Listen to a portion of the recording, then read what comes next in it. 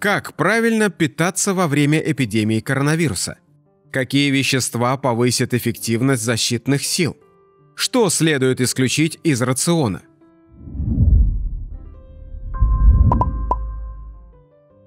Коронавирус привел к очень большим изменениям в привычном режиме людей. Конечно, уменьшение активности, выведение людей на режим самоизоляции, удаленной работы внесли свои коррективы и в пищевой рацион. Как правильно питаться?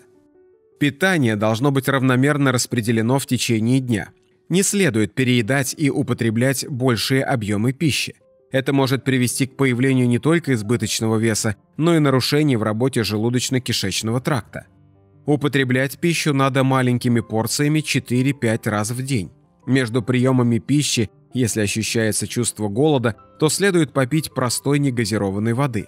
Следует ограничить прием сахара, жиров и соли, чтобы не происходило метаболических нарушений в организме, не выделялся в кровь избыток холестерина, а в жировые депо молекулы жира.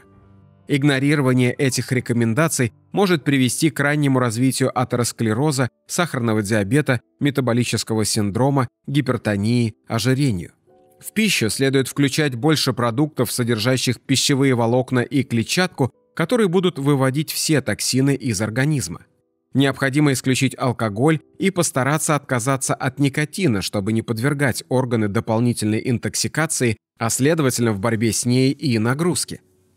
Что следует включить в рацион? Чтобы вирус не смог привести к развитию инфекционного процесса, то есть заболевания, даже если и попадет, то необходимо стимулировать активность иммунитета. Для этого подойдут следующие продукты. Имбирный и зеленый чай, который следует пить 2-3 раза в день. Куркума, ее можно добавлять в любые блюда. Грейпфрукты, лимоны и апельсины. Чтобы организм мог активно сопротивляться вирусной инфекции, противостоять распространению вируса, следует употреблять продукты, богатые витамином D.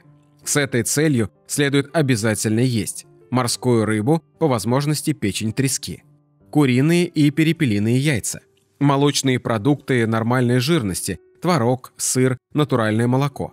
Еще важно в борьбе против коронавируса высокая концентрация антиоксидантов, среди которых на первом месте находится витамин С.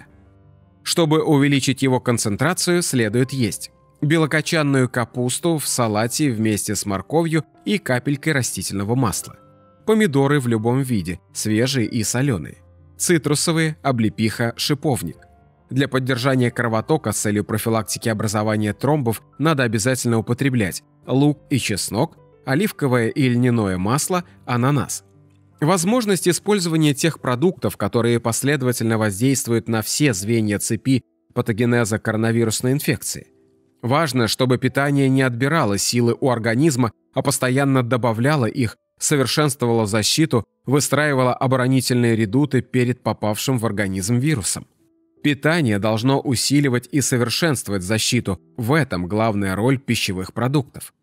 От чего надо отказаться? Приводит к повышению нагрузки на организм, а значит ослабевают его защитные силы, такие продукты, как консервы и полуфабрикаты, сладкая газировка, покупная выпечка. Приготавливать желательно все блюда на пару или в духовке, так не будет лишней нагрузки и все полезные вещества сохранятся. Для поддержания кишечной микрофлоры следует употреблять кисломолочные продукты, квашеную капусту. Если во время эпидемии ковида вы будете правильно питаться, то у вас гораздо меньше шансов серьезно заболеть. Желаем вам здоровья и просим прислушаться к нашим советам. Напишите нам под этим видео, что вы думаете по этому поводу. А чтобы не пропустить новые познавательные ролики про здоровье и долголетие, подписывайтесь на наш канал. При нажатии на колокольчик не забудьте отметить, что хотите получать все уведомления. Здоровья вам и долголетия!